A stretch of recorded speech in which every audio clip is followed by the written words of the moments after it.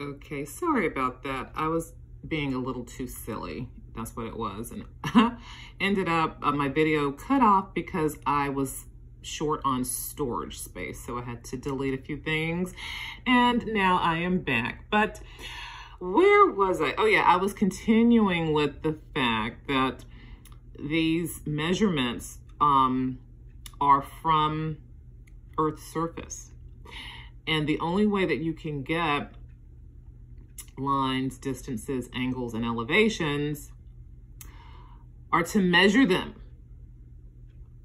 To measure them on Earth's surface. And as we know, you can't have angles or lines or elevations unless it is from a level planar surface, the Earth.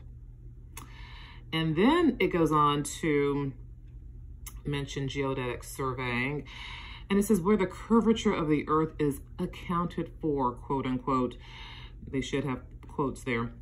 And plane surveying, as it pertains to this chapter, where the curvature of the Earth is neglected and measurements are made with the Earth considered as a plane surface.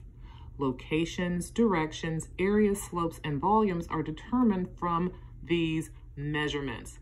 From these measurements. Everything is measured. Everything that we use for distances, locations, positions, points, lines, angles, elevations, distances, all are measured from a level surface. And level does not mean curved. It does not mean curved, people. It is flat. The Earth is flat. Thank you. Have a great day.